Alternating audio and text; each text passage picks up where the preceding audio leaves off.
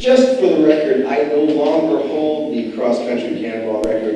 It was broken, and we'll get to that at the end, but it doesn't matter. My name is Alex Roy, and I'm here to talk about the extinction of human driving. I'm best known for having once set the cross-country cannonball record with my co-pilot David Moth. In 2006, after 24 years, we successfully crossed the country, driving from New York to LA at an average speed of 90.4 miles an hour. This is something no one had done in decades, which was extraordinarily dangerous and extraordinarily expensive. It required thousands of hours of planning for every hour we spent in the car, for a total of 31 hours.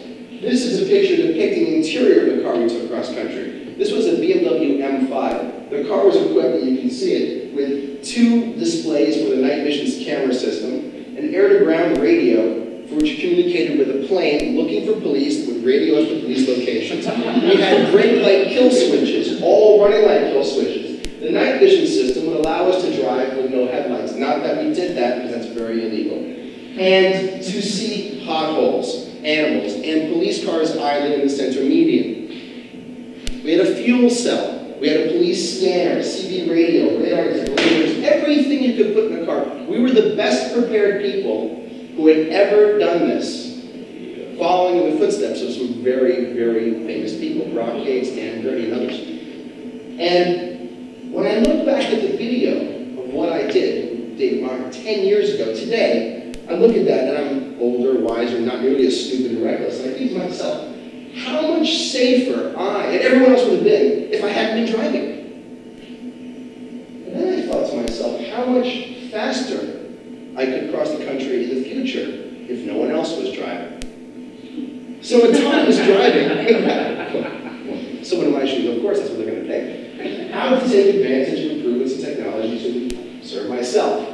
Is not technology meant to solve problems? Of course it is. So I was asked to begin writing on autonomous cars because I had a peculiar perspective. And it seemed very obvious to me that autonomous driving is a good thing. There is a social benefit. If we could reduce pollution, well, don't ask VW, but if you could reduce pollution in general across all cars, that's good. If you can make driving safer, whether or not you're actually in the autonomous car, that's good. And if you can reduce traffic, well, I guess that's good. So, in my research, I came across an article by Matt Honan at BuzzFeed just a few days ago as I was preparing this presentation. He's the Silicon Valley editor, and he got a ride in a Google car. And in this car, he stated that he had seen the future. His life was transformed. A car with no steering wheel. And he laid out all the arguments that paralleled mine as for why autonomous driving was a good thing. And then he got to, I guess, the hinge of it all. And the hinge for him is that driving should be made illegal, be socially engineered out of existence, and that anyone, and I quote, car lovers should go fuck a tailpipe. You can imagine how this struck me. So, I have a sequence, a picture of how dangerous it was to drive across country. So I went back to the beginning and I started thinking to myself, set aside my own motivations to try to get across country faster and think about what actually autonomous driving does, what it will do, what it means. What is a car? Why do we drive? The car, for me, of course, is identity. This is a picture of my father with his first car in the 50s. He was a survivor of the war. He, in fact, escaped from Brussels. In May 1940, as the Nazis were arriving, the family couldn't find a way out of the city. He and his father and brother broke into the local Citroën dealership and stole a car. The last car remaining, a crank start vehicle. His brother got it started. They got in and made it to France. He eventually made it to America, joined the army, went back, fought in World War II, and fell in love with European cars, started a company selling, importing sports cars to America, Porsches like this one. This is a picture of my mother with my father's car right after they were married. It is not a great leap to suggest she might not have been attracted to such a man because she, of course, was in love with James Dean, who died in a Porsche Speedster. This is a picture of me being brought home from the hospital and I heard her sing. So you can imagine my identity is tied up very much in cars. Which brings us to Rendezvous, a film my father would not let me watch as a child. I learned of only after he died. Rendezvous is a film made in the 70s. Claude Lelouch, a French film director, took a camera, gyro-stabilized, put it in the front of a car, and drove across Paris in 9 minutes. It is an automotive snuff film on wheels. He runs every red light, almost kills 6 people. The entire time, you can't believe it's true. And he gets to the north end of the city, to Montmartre. And there, he pulls up in front of the steps of the church. And the reason he's done this, because we know nothing to justify it, a beautiful woman runs up the steps and hugs and kisses the driver. His face is on scene. We don't even know it's him. And suddenly, all the danger, all the madness is completely justified. It's wiped away because of the man's in love, even though he could have killed 6 people. It makes no sense. And yet it makes perfect sense to someone like me and to anyone who's seen it. To this day, it has a strange and compelling power. Which, of course, leads to me and Cannonball and all the madness and idiocy I ever did in a car safely. After seeing Rendezvous, after seeing the Cannonball Run films, after learning that my father wanted to do the Cannonball and didn't because my mother threatened to leave because of the 2 young sons, I decided to make driving my life's work.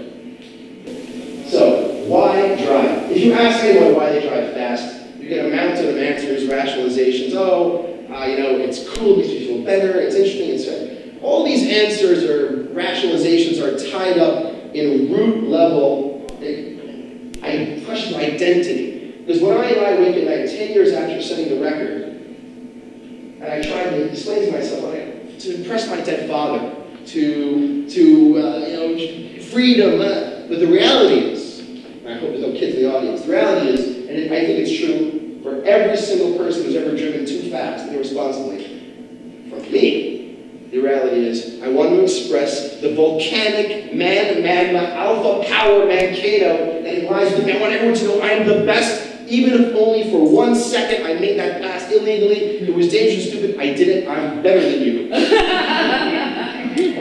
Totally irrational.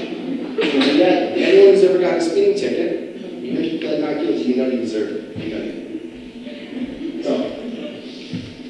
Will Wright, who's the creator of the game The Sims and SimCity, which I'm quite sure many of you have played, unbeknownst to most people, in 1980, when he was young, he owned a Ferrari 308. No one would think of Will Wright as a car guy.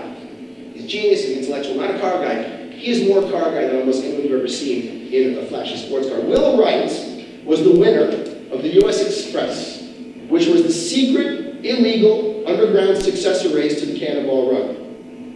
And Will Wright speaks more lucidly about what a car is than anyone I've ever heard speak on the topic. He says that he's always been mesmerized by the ability of the human mind to form an interface with a machine like a car. That no one who has a car accident ever says, my car had an accident. You say, I had an accident.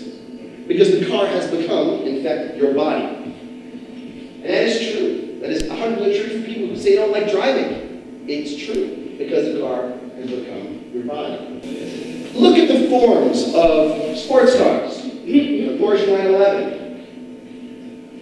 This is a Bugatti. These are incredibly sexual forms. They're very organic forms. They're not just aerodynamic. There's a reason they look the way they do. They look, well, they look like sexual creatures. If you look at, well, this is me wearing a wig, that doesn't matter. This car, AMG GTS, a long front, a short rear overhang. Muscle cars, Mustangs, Camaros, Corvettes, long front, short rear overhang. Very sexual forms. Sports cars, if you look at them, they only come in 2 forms. They come in the form of a male or a woman. They do. And the other one is that of a woman who's just woken up on a bed, lying face down, about to get up. Sexual forms, expressions of our bodies, of who we are, of how we want to be seen. This, by the way, is my Citroen SM. This is an interesting car because it's the only car ever made that looks both like a man, his organ, and a woman lying down right there. Which leads us to Pebble Beach. Last month I was at Pebble Beach, which is a gathering of exotic cars and vintage cars at an auction. It's a wonderful event. Everyone should go to learn something about human nature. at Pebble Beach, you will see every form of personality expressed via car. And what's interesting is that most of these cars are meant to be driven fast, have never been driven fast. These sports cars have been parked, brought by truck from home. If they are ever driven fast, they are driven from A to B by a truck. And maybe if they're driven, well, I messed that one up. If they're ever driven fast, they're driven fast from home to a restaurant. And then up and down the block and back home. 10 minutes. It's true, it's true. Why? Because cars as a form of expression are not necessarily or even exclusively expression of who we truly are, but they are how we want to be seen. So think of the guy who pulls up in a Prius, perfectly fine, say a gas cool, yeah, Prius.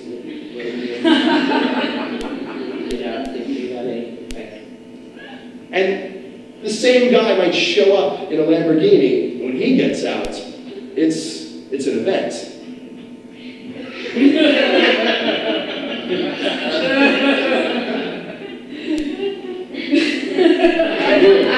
Everyone knows I'm here, and now you know too. So, expression. Think about how cars are advertised to us. Speed, power, sex, cross the line, break the law, drive faster, transgression. All advertising for cars is based on the idea of more power. Open any car magazine, you will see inside air intake, better, chip, power, boost. Oh, last year's Ferrari, very good, but not as good as this one, because no matter how good what you have is, in a consumer culture, we're compelled, we're convinced that we never have enough. Who we are, the best version of ourselves, can only be expressed by having the best, newest, latest thing, which is always in cars, a new car, always.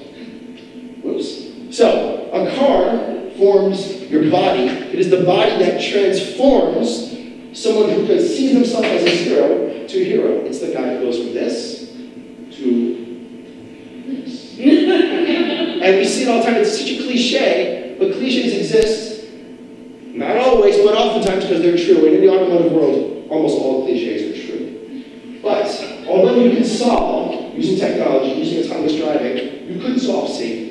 You can solve the pollution issue, but you can't solve the human nature. Because we want to be seen as something different from how we are seen. We want to express this through cars. The two subconscious motivation drives, Freudian psychology tells us, are EROS and THANATOS.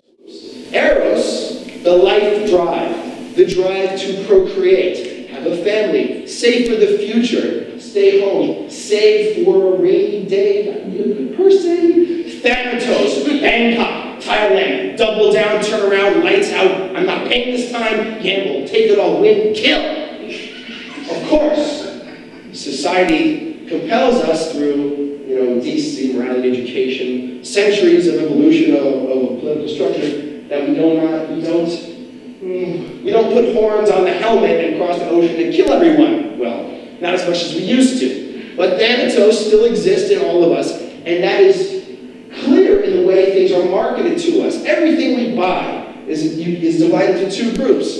Do you love your wife? This dishwasher will make her life easier. Do you love your wife? Buy a Volvo. Thanatos, that Porsche Cayenne Turbo, gotta get it, minivan's not good enough. This logic is everywhere around us. So, if you look at the form of Google autonomous cars, and the autonomous cars that are cars that's rolling around, you think about it, these are egg and pod-shaped things with no steering wheel. It is not that hard to understand why the first prototypes that are rolling around Mountain View, California, have been the victims of road rage. Because when EROS is confronted by Thanatos, EROS is the victim. If you are trapped in traffic behind an autonomous car, following the speed limit, making wide arc turns, never apexing, any pedestrians around, it's going to stop. Let's be serious, you're going to get wherever you're going 20 to 50% slower. Because when the roads are shared, that's the consequence of it. The consequence of autonomous driving is a recognition that we are being pandered to, it's being spoken down to. It is the division between seeing people as worthy of wearing an exoskeleton, of having a car that is a body, that is an amplification of our desires and needs, the Thanatos side, channeled into a fairly harmless funnel, that of driving, versus being placed into a baby seat as in the end of the movie Wall-E. It's true. It's true. I mean, listen, I'm a big fan of The Walking Dead, and the part I love the best is with the guy who has everything before the zombies arrive. He has a car, the house, everything. It's as soon as the zombie holocaust starts, this guy's helpless. I love that part. The shot before it is delicious. I have a feeling no one in Vermont's going to suffer as much as the people in Beverly Hills. Think about it. You can fix your cars. Beverly Hills can't. This is a normal autonomous car prototype as it exists today. Logically, and I actually support its propagation, this will flow out of the world in a few years, or some form of this made by them or someone else. This is Thanatos in action. James Dean, representing everything that we want to be seen as. Sex, power, death.